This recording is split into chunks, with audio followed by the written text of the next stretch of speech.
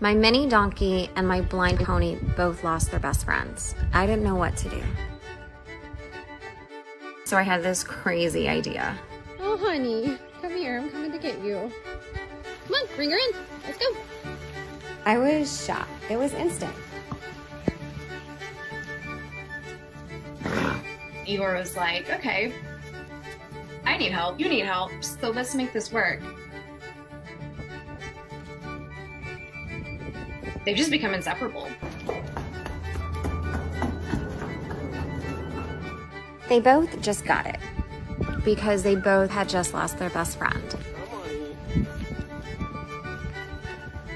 One day I just noticed she's following him.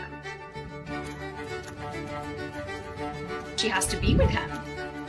Even though she'd wander off, he'd go get her.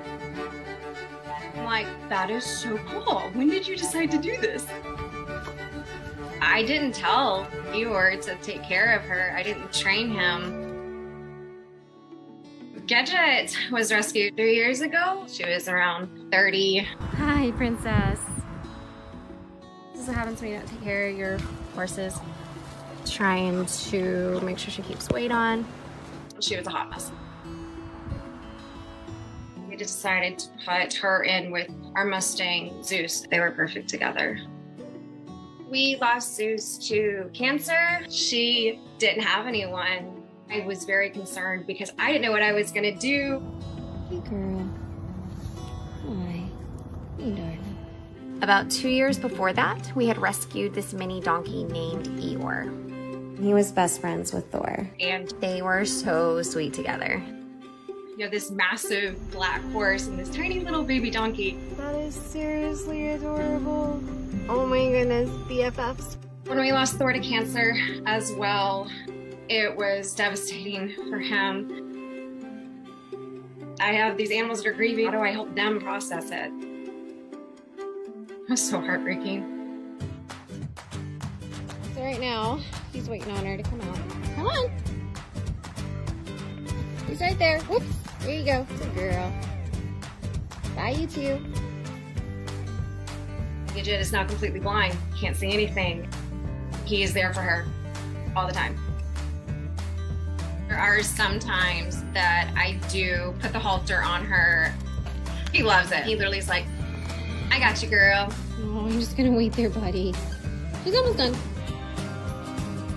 He gives her his space. Sometimes she'll use that and just kind of walk off in a no man's land, and he's like, great, find the pony. Oh, good job, little donkey. They get into everything. They are destructive. Seriously?